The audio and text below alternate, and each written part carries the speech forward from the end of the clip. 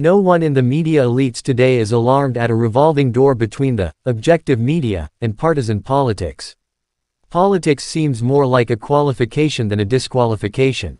NBC News announced on air that legal correspondent Laura Jarrett was going to be a co-host of their Saturday Today news program.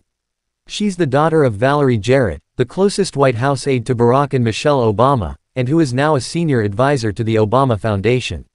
Laura Jarrett is also the daughter-in-law of Bob Balkasoon, a former Liberal Party member of the Canadian Parliament. She first revolved into the objective media at CNN in 2016, and just transferred to NBC this January. She has routinely appeared on Today and NBC Nightly News to opine on Trump scandals. She's replacing White House correspondent Kristen Welker on Saturday mornings, because Welker is moving to Sundays and hosting Meet the Press. Welker registered as a Democrat in Rhode Island and then Washington, D.C., and her mother and father, Julie and Harvey Welker, have donated tens of thousands of dollars to Democratic candidates. It's close to $20,000 to Barack Obama alone. They've also donated $3,300 for President Joe Biden's 2020 campaign and $2,100 for Hillary Clinton's 2016 run against Trump.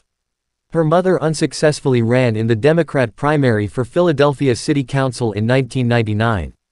Current Meet the Press host Chuck Todd came to NBC through Tim Russert, who worked for New York Democrats Mario Cuomo and Daniel Moynihan before joining NBC.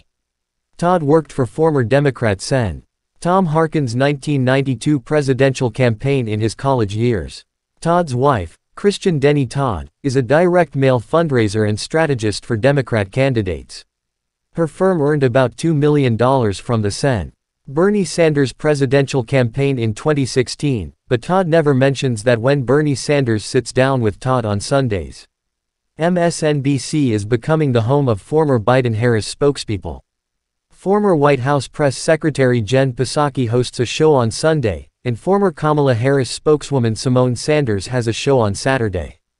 Alicia Menendez, the daughter of Sen. Robert Menendez, DNJ, has a show on both weekend days.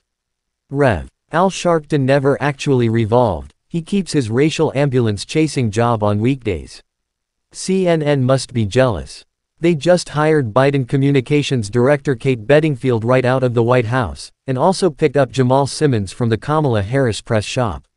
CNN reported in February that Bedingfield was expected to be a consultant to Biden's anticipated re-election campaign, but they talked her into a different kind of public relations.